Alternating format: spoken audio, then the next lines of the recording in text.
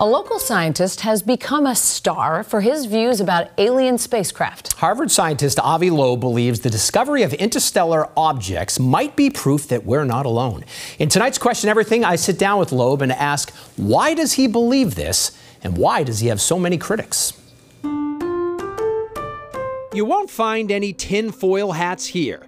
Only a dapper scientist in a lovely home outside of Boston. This is Avi Loeb, believer of alien spacecraft, who says he's just a curious farm boy, raised in Israel, where he cared little about flying saucers. I hate science fiction. You grew up hating science fiction? Yes, because many times the storyline violates the laws of physics. Loeb was so gifted in physics that he was put in a special program while serving in the Israeli military.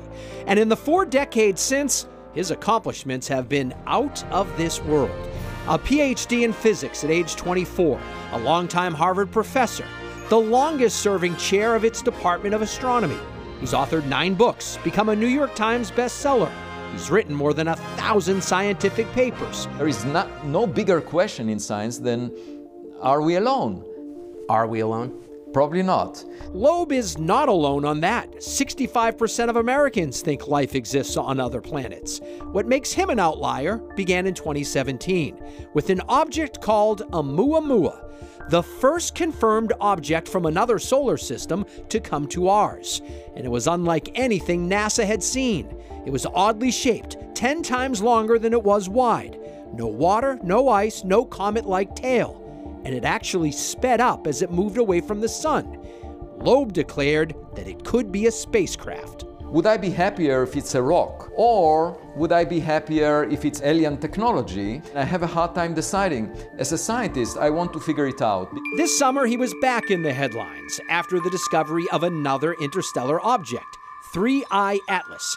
It's unusually bright, has an odd trajectory, and it's massive. Again, he wondered aloud if it's a piece of extraterrestrial technology. The brightness that we see coming from it, if it's just the reflection of sunlight from a solid surface, implies that it has a size bigger than Manhattan Island. Other scientists have said it's just a comet without a tail. Right. They call it a dark comet. So when you say a comet without a tail, the tail is the signature of a comet. Avi Loeb's headline-grabbing research has really excited some deep-pocketed donors who have been sending money to fund his projects here at the astronomy department at Harvard. But while he has his benefactors, he also has his detractors who aren't buying what he's selling. What do you say to the critics out there who think that all of this is about getting more money from generous donors and to write more books? I don't really care what people think. Science is not about us lecturing the public what is right or wrong. It's about a process by which we all learn together. Loeb now heads the Galileo Project, building observatories across the country to watch for interstellar activity, because he thinks discovering alien technology could be the biggest leap for mankind. They might be far more accomplished than we are. They might know more about science. Let's just observe and listen.